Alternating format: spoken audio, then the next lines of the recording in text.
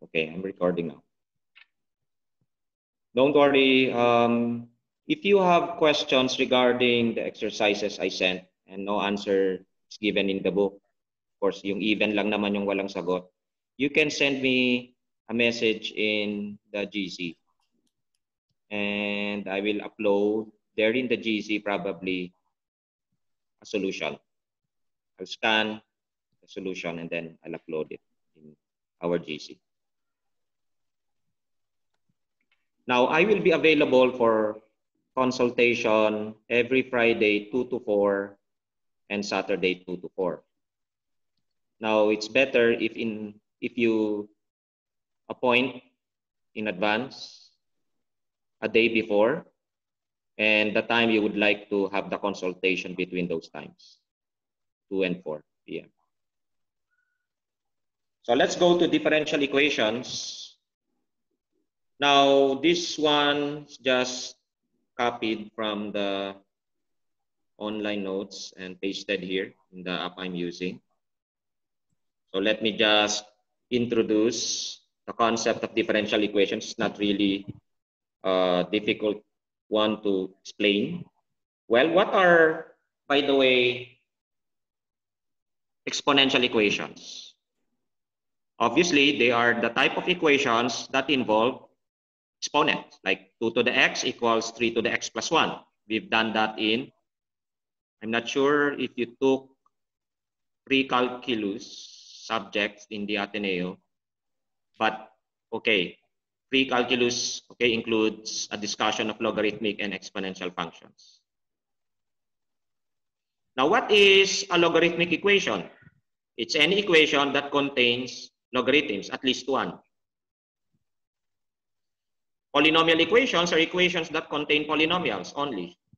If it contains a non-polynomial, it becomes a non-polynomial equation, still algebraic though. So obviously, from the word itself, differential equations are equations that contain derivatives. Okay, differential from the word differentiation. So for example, take this one. It's an equation, but on the left side of the equation, we have a derivative. So it's considered a differential equation. Now it's called a first order differential equation because the highest degree of the derivative or derivatives appearing is 1. dy dx, that is a first derivative. So this one here, what order? That's a differential equation because it contains derivatives, a second derivative and the first derivative. This is the first derivative of y with respect to x. This is the second derivative of y with respect to x. That's the symbol we use. Now, since the highest derivative is of degree 2, so we call it a second order derivative. Now, what do you mean or how do you solve, or really, proper question for now is, what do you mean by solving a differential equation? Going back to this differential equation, well, if we inspect it, what is being asked by the equation is all functions y whose derivative is 3x squared with respect to x. Find y so that dy dx is 3x squared. So how do we find its solutions? Well, it's just the antiderivatives of 3x squared. Since its derivative is 3x squared, to solve it, we find all antiderivatives of 3x squared. So we integrate, we find all possible antiderivatives, okay, so that we have x cubed plus c as the solution to the differential equation. contains all the possible solutions to the given differential equation. Okay? However, it's not possible to always solve a differential equation. There are differential equations for which we can only give particular solutions, not like this one. We have a general solution that includes all possible solutions. Consider, for example, the one given in the illustration below. Let's look at this equation here, this function here, y equals e to the x. Now we'll claim that it's a solution to this differential equation shown a while ago. Why does it satisfy that? We can check. If you take the first derivative, it's itself. If you take the second derivative, again, it's itself. So if you subtract the first derivative and the second derivative, e to the x minus e to the x is 0. So it's a solution.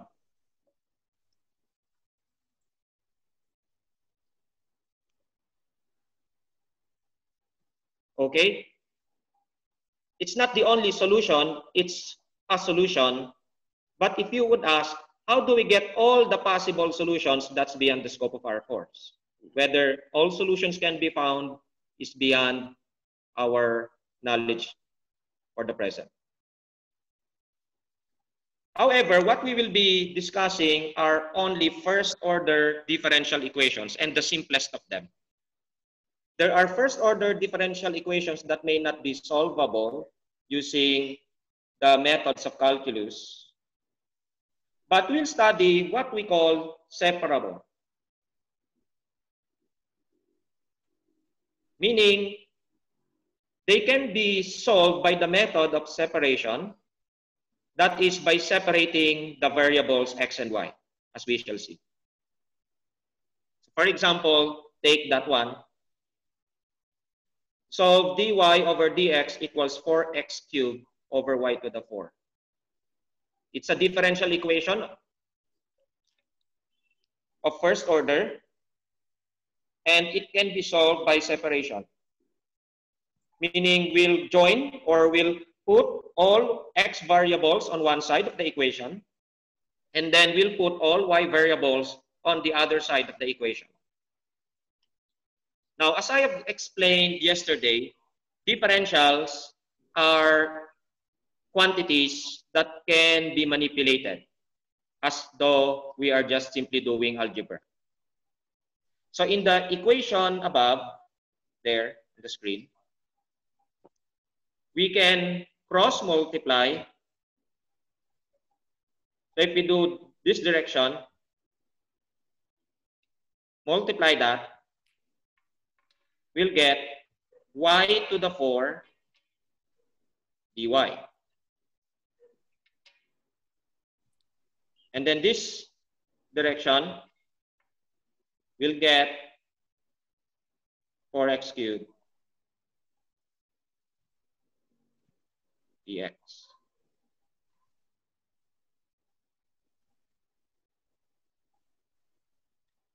Now, what happens after? Now, all x variables are on one side, all y variables are on another side. So that means we can treat each side separately, and since we have an equality, if we integrate both sides with respect to their variables, okay, then we'll have an equality as well. That means from this step, we will have the following. We integrate the left-hand side. We integrate also the right-hand side.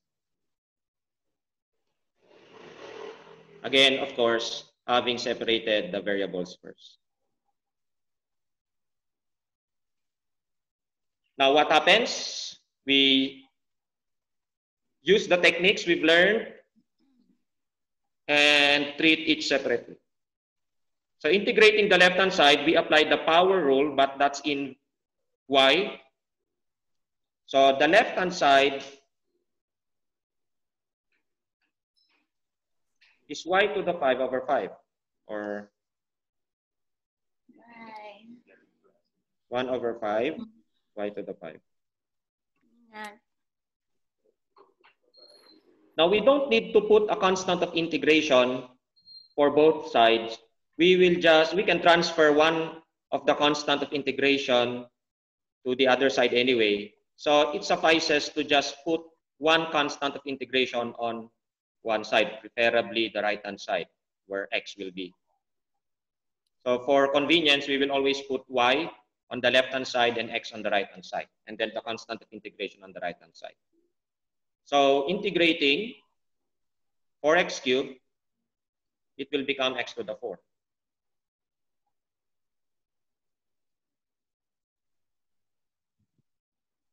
Now I won't put dx if it's understood we're integrating with respect to x. It's 4, right, times integral of x cubed with respect to x. And if we use the power rule, 4 cancels out.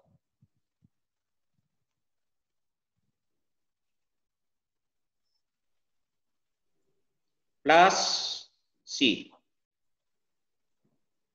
If we put a c1 though,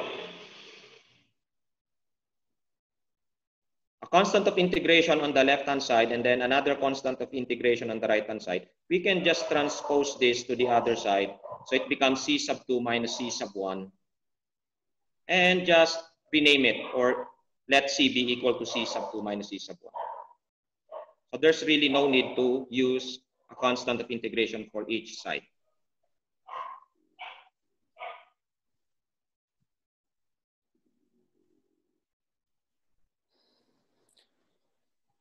So just one.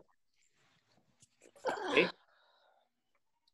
Now this is already a solution, and you can verify that by using implicit differentiation. Remember implicit differentiation in differential calculus? So solving a differential equation, you can say it's the counterpart of implicit differentiation. But this one, if possible, will be expressing explicitly in terms of x. We'll be solving for y explicitly in terms of x, if possible. And it's possible because we only have one term containing y on the left-hand side. So we can just multiply. Okay, I'll be using a subscript so that I can, for convenience sake, rename again my constant of integration. I'll be explaining in a while. So multiplying everything by 5 gives y to the 5 equals 5x to the 4 plus 5c sub 1. Now to solve for y, we simply take the inverse of raising to 5, that is radical to index 5. So taking the 5th root,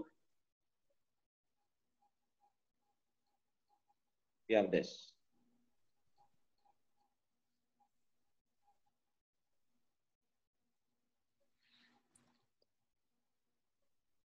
Okay, that's a solution. That's the general solution. It's not just a solution. It includes all possible solutions for a particular constant c sub 1. However, to make it, let's say, more elegant, okay, for aesthetic purposes, or say for convenience sake, we'll rename this so that we don't have a 5 there appearing. So instead, we'll write y equals 5th root of 5x to the 4 plus k, or let's just use plus. Anyway, for each c sub 1, there corresponds a c, and vice versa.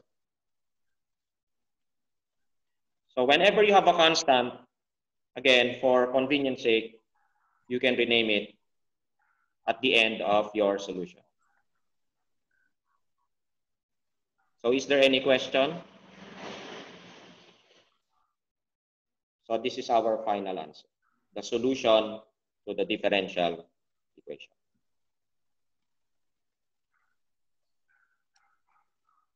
Okay, before I give you a seat work, let's solve a differential equation, but this time it has what you call initial conditions. There on the. So solve the differential equation dy over dx equals x e to the negative y with the condition that when x is 0, y is 0.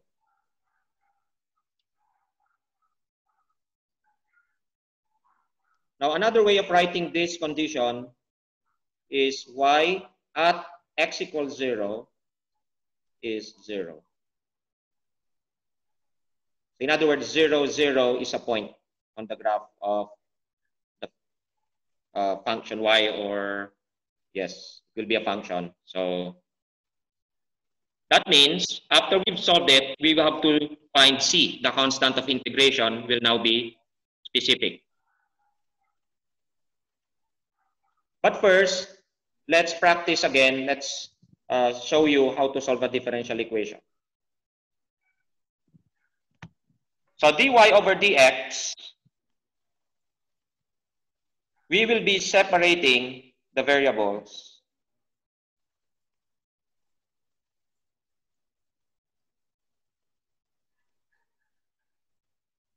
So how do we do that? We will put the y or y's on the left-hand side and all the x or x's on the right-hand side. So y will go here, while dx will go here.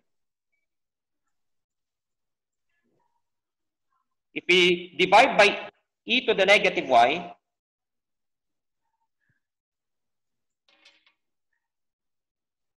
okay, both sides of the equation,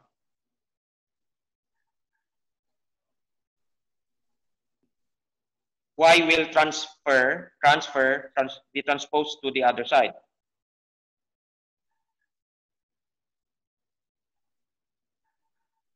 And if we multiply both sides by dx, dx will transfer to the right-hand side.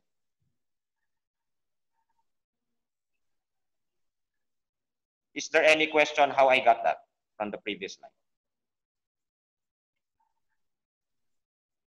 Just type, okay?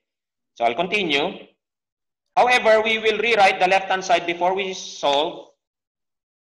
Now, do you agree? We can write it as e to the y dy, change the sign, raise it up.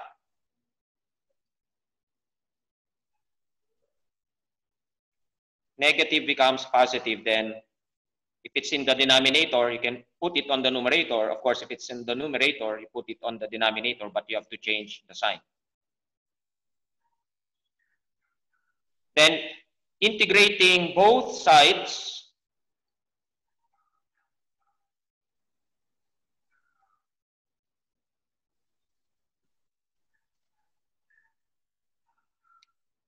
so the integral of e to the y is e to the y, while the integral of x, our rule, is x squared over 2. Then plus c.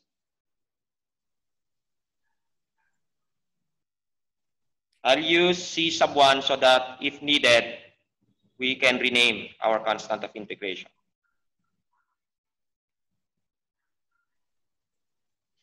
Now that's a solution, that's the general solution, but y is not explicitly in terms of x. So we'll try to do it so that y is equal to f of x. Now that's e to the y on the left-hand side. Okay? So how do we get y?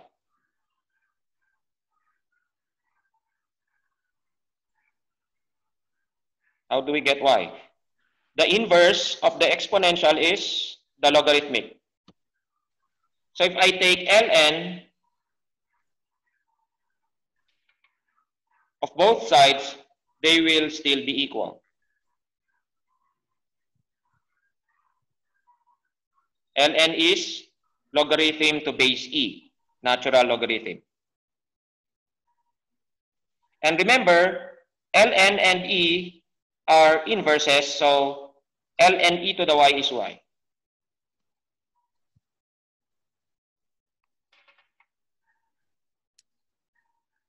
Identity by definition of inverse functions.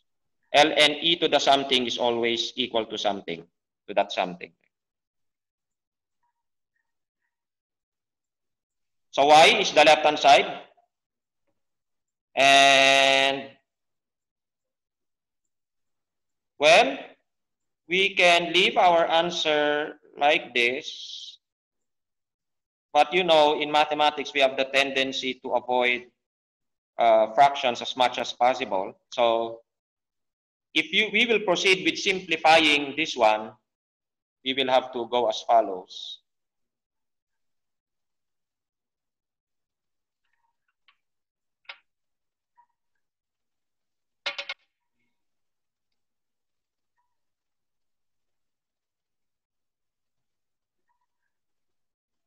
Okay?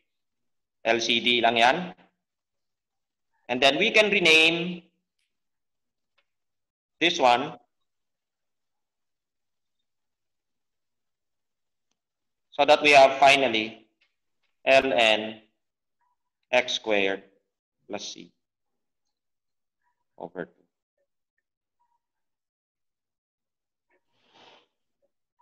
However, it seems that this one can be acceptable.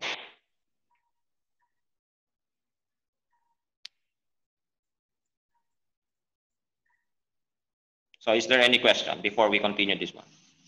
This is not yet done. Why? Because we have an initial condition. So here, we are given that if x is 0, y is 0. And here we have the solution. So I'll be putting it here. Y equals ln x squared plus c all over.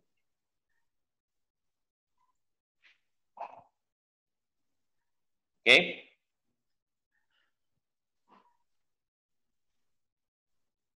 Now, if x is 0,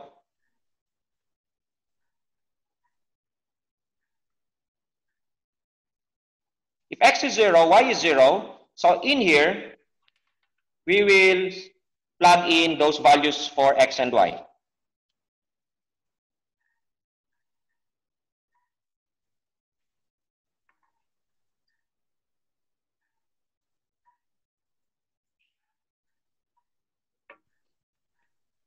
So plugging in 0 here, 0 here, we get the following.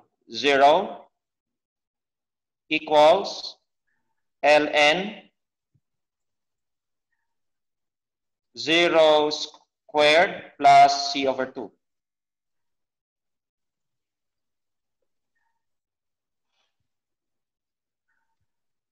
Zero equals ln c over 2. Raising to e both sides.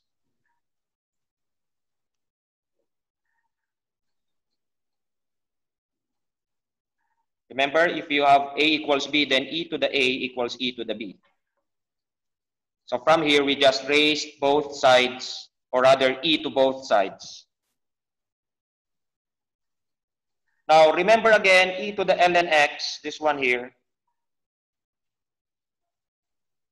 like this one. Oops.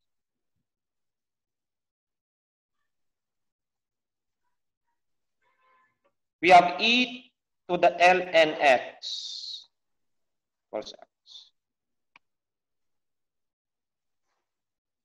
Again, by the fact that the two are inverse operations, E and Ln.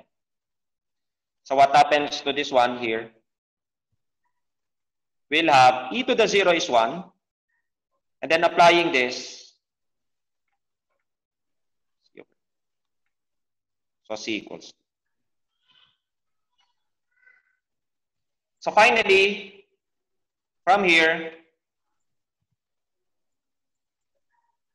we'll have the answer y equals ln x squared plus 2.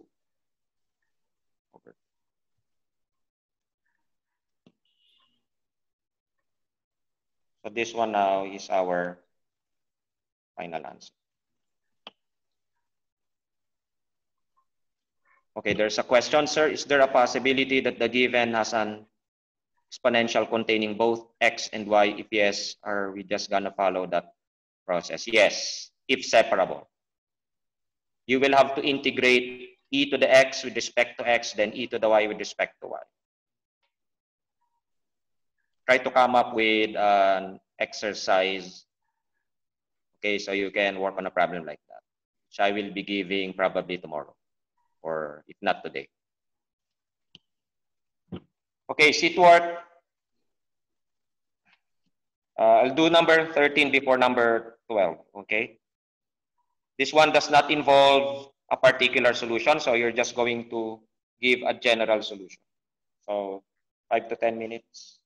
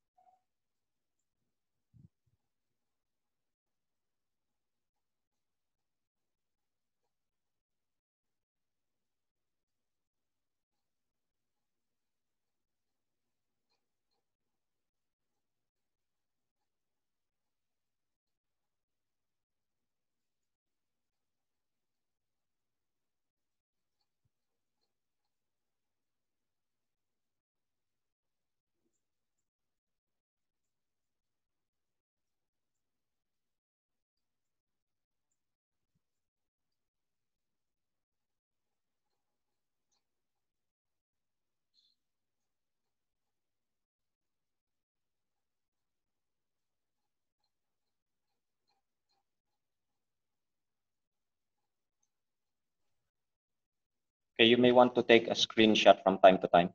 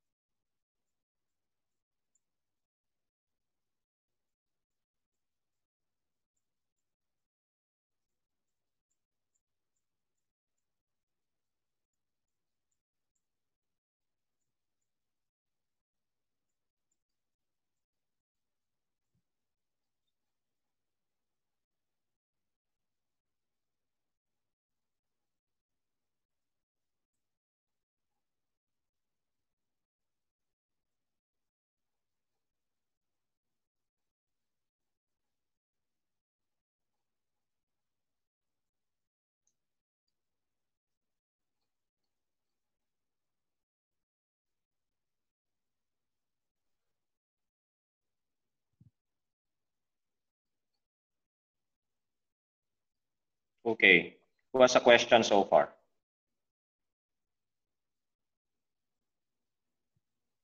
Now we will continue here now for the explicit solution of y in terms of x. Now, of course, you get points up to this. So maybe it's like 60% already of the allotted credit, at least. Now the rest is to solve for y in terms of x. So notice an ln on the left. So we'll raise both sides to e. You'll get this. Okay, let me rewrite for the sake of understanding.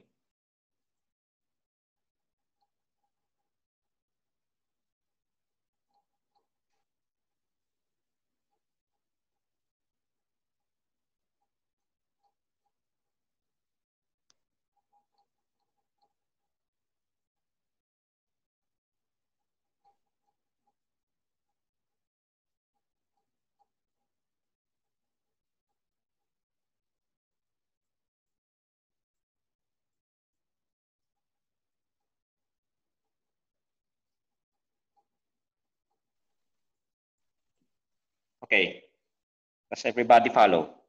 I raised e to each of the terms on the left-hand side and the right-hand side.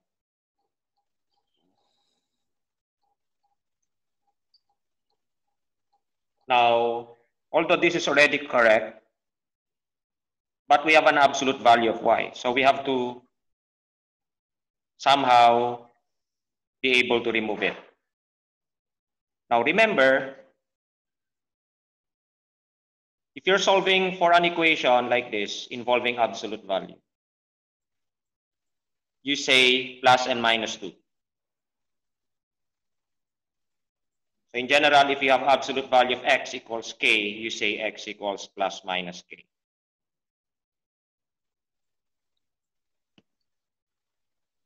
So that means here,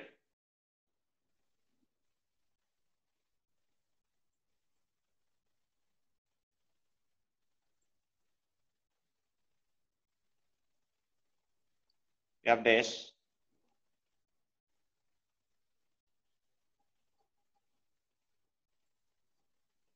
Almost done. This is already a correct solution to the differential equation. However, this can be written so that it is more compact. In other words, we'll do some more simplifications. Perhaps if you reach this part, you already get like 80%.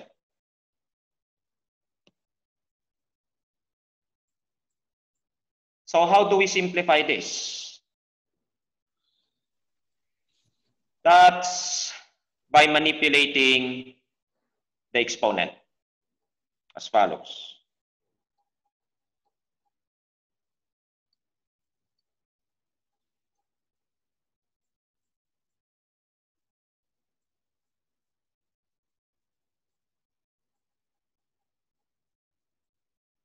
Remember, e to the x times e to the y equal to e to the x plus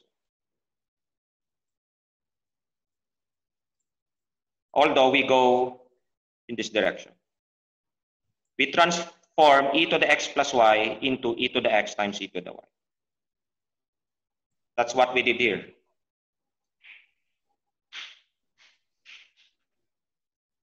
Any question on that? Pinaghiwalay natin yung c tsaka yung isang exponent. Pero kailangan may e to the c tayo.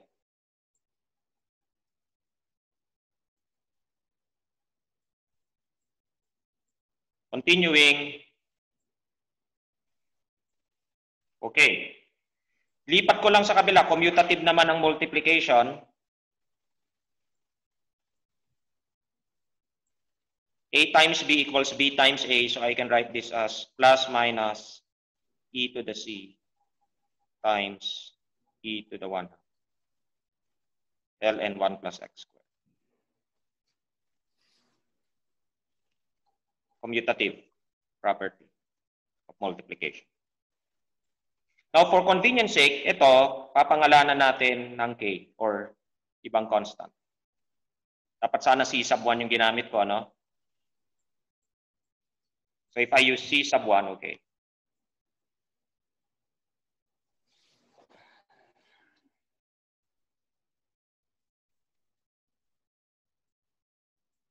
Yan ay constant. Pansinin nyo, no? Plus minus e to a constant is a constant. So kahit na may plus minus, constant pa rin yung dalawang plus minus. Yung isang solution plus e to the c sub 1, yung isang solution naman minus e to the c sub 1. So pwede kong ipag-combine lahat ng posibleng solution by assigning that to be c or k. Okay, gamitin ko muna yung k kasi may parang masyadong magkamukha, ano? So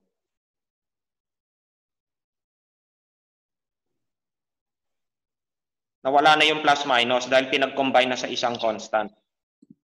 Or usually kasi sa book, ginagamit c. So pwede mo ring palitan yan ng the usual. Gawin natin c. Or any symbol you prefer. So this exhausts or includes all possible solutions to the differential equation. Kahit na yung positive or negative. Kasi yung c, pwede namang negative yan. Kung gusto mong positive yan, c includes all real numbers. Okay? Sinong may tanong?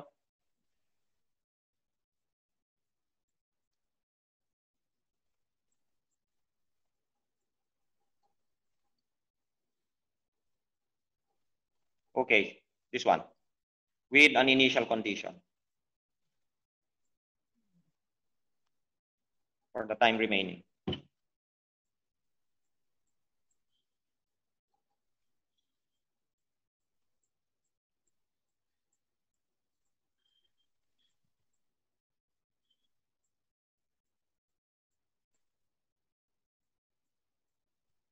For the question posted, yung absolute value halimbawa ng 3x minus 6x squared, you cannot remove the absolute value.